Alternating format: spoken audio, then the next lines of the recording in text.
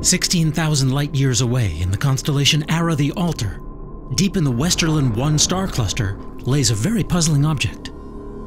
It's all that remains of a star at least 40 times more massive than our Sun, which exploded as a supernova in the distant past, leaving behind a dense neutron star. But a star that big should have formed a black hole.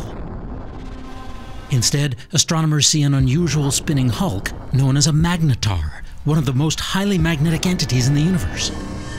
Such magnetars hurl huge flares up and out across field lines millions of times more powerful than anything in our solar system. And they blast megabursts of gamma rays released as the magnetar shivers with starquakes. For nearly 4 decades, astronomers had theories, but no clear proof of how such magnetars could form. Now, astronomers using the European Southern Observatory's Very Large Telescope think they've identified a small, bright, carbon-rich companion star hurtling away from the magnetar. Exactly what they expected if the site of the catastrophe originally contained 2 massive stars closely orbiting one another at the moment the supernova exploded.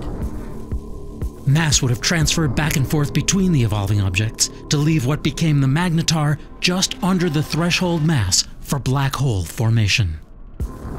And so the mystery of magnetar genesis may now finally be solved. For Space.com, I'm Dave Brody. I'm not at all mysterious, and I'm tweetable at David Sky Brody.